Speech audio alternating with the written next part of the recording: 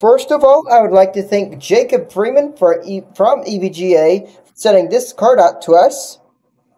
And without further ado, let's go ahead and dive straight into the review. Well, ladies and gentlemen, Pascal has arrived to the entry-level market. So, the GTX 1050 for the win has 2 gigabytes of video RAM, okay? And it's GDDR5. Now, the cool thing about this, let's talk about the specs overall. It's got 640 pixel pipelines. The base clock is 1442 megahertz. The boost clock is 1556 megahertz boost. It's got 57.68 gigatexels per second texture fill rate. Now that 2 gigs is 128-bit GDDR5 and it's at 7 gigahertz effective. Its memory bandwidth is 112.16 gigabytes per second. Now, there's no LED on this one. There's no LED logo on it because it's not the 1070 or the 1080. It's got ACX cooling. So, EVGA has once again pushed the envelope with stock cooling. And we'll talk about more about ACX 3.0 in just a little bit. It's based on PCI Express 3.0.16. Now, the cool thing is, the max supported monitors is 240 max refresh rate, max digital 7,680 by 4,320. So, this comes with all the bells and whistles. Now, let's talk about the height, okay? The height from top to the bottom of the card is going to be 4.376 inches, or for people who use millimeters, that's going to be 111.15 millimeters. Now, this card is a little on the long side. This is 10.5 millimeters, or no, 10.5 inches. At 266.7 millimeters. This should work in any size case. Any mid-tower, micro-tower, mini ITX tower. It should work with that. It's a dual slot card, and being 10.5 inches, it's a real lady pleaser. So, another cool thing about this card, it supports all the versions of Windows. You need to have a minimum of a 300-watt power supply. An available 6-pin PCIe connector, and the total power draw is 120 watts. Now, this little guy comes with a 3-year warranty. Excellent warranty. So, let's go in and talk about the technology of Pascal. So, Pascal is the new architecture that NVIDIA has. It comes with Vulkan support, Satellus multi-projection, OpenGL 4.5, NVIDIA Arsenal, and revolutionary 360-degree image capture for VR, DirectX 12, PCI Express. I mean, this thing has it all. It's also built for EVGA Precision XOC overclocking. So, the SHP 2.0 gives increased heat pipes and copper contact area for the cooler operation. It's got optimized fan curve for even quieter gaming, so everything is automatic. Now, here's a real kicker. When this card is below a certain usage, the fans won't even spin, so it's silent operation. So, the cool and then really awesome. It's got double bar bearings, swept fan blades, less power, unlocking more additional for overclocking. Let's go and take a look around the GPU. On the top right here, as you can see a little bit of that ACX. We got the EVGA logo, the Geforce GTX 1050, a 6-pin PCIe adapter for the win. Now, on the front of the card, this shows you more of that ACX 2.0 ACX 3.0, looking really sharp right there, ladies and gentlemen. This is the back of the card. And as you know, there's no back plate.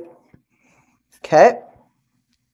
Shows the PCI Express fingers right there. The front of the card, these are twin 80 to 92 millimeter fans. So these have big giant fans to keep everything cool. Let me get a good picture of that swept fan blade. Looking real sharp there, ladies and gentlemen. Now, let's take a look at the back of the card. And as you can see, it's vented out the back.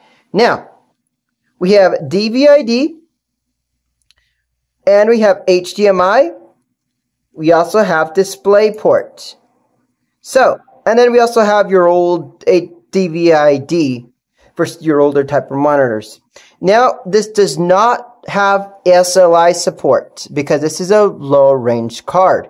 But having 2 gigs of RAM and the power Pascal really is going to breathe life into an older computer. Or let's say you're stuck with a PC with integrated graphics. Let's say you just got a nice pre-built computer from a pre-built manufacturer like Lenovo, HP, Asus, or you got a custom built from Cyberlink and you got a little lower end model. And they gave you a GPU that, that really was too low of power. This is perfect if you're getting into really good gaming, but you want a great graphics card. So, as you can see right along here, more the ACX 2.0, and it's actually really, really light. I mean, look at this card, ladies and gentlemen. Now, for $140, now, price may vary depending on shipping and your location. But look at this, ladies and gentlemen. This is one really hot singing, dancing video card. You can get this card from Newegg or any e-tailer. You can get it from any retailer, Best Buy, Tiger Direct, anywhere video card components are sold. But if you do live where the EVGA housing is, you can just go over there or order online. Ladies and gentlemen, this is what the GTX 1050 for the Win edition looks like inside of the Techno Warriors TV video editing computer. So it looks really sharp, ladies and gentlemen, as you can see right there. So let's go ahead and turn this thing on, and we'll go ahead and install the new drivers and get to town. Okay, ladies and gentlemen, what did I think about the GTX 1050 for the Win Edition from EVGA? I think they did a really amazing job on this card. This card is perfect for anyone who wants to play AAA games up all the graphic settings. Basically meaning you want to play AAA games, but you just want to run them. You don't care about the eye candy and stuff. Or you're building a gaming PC on a budget. This card fits you. Let's talk about the benchmarks. Now, the benchmarks were as follows. In GTA 5 with texture settings set to manual, and I had to set it to normal because only 2 gigs of GDDR5, that's quite low, and that's perfect.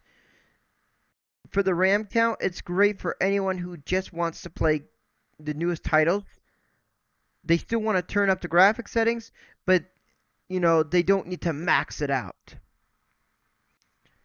Next, I got between 20 to 50 frames per second in some of the areas. Now, all this is 1080p on a AMD FX 8350 at 4 GHz, 24 gigs of Kingston DDR3 memory, 1866 MHz, GTX 1050, and a 700 watt power supply, SSD, the whole works. A MSI G43 motherboard.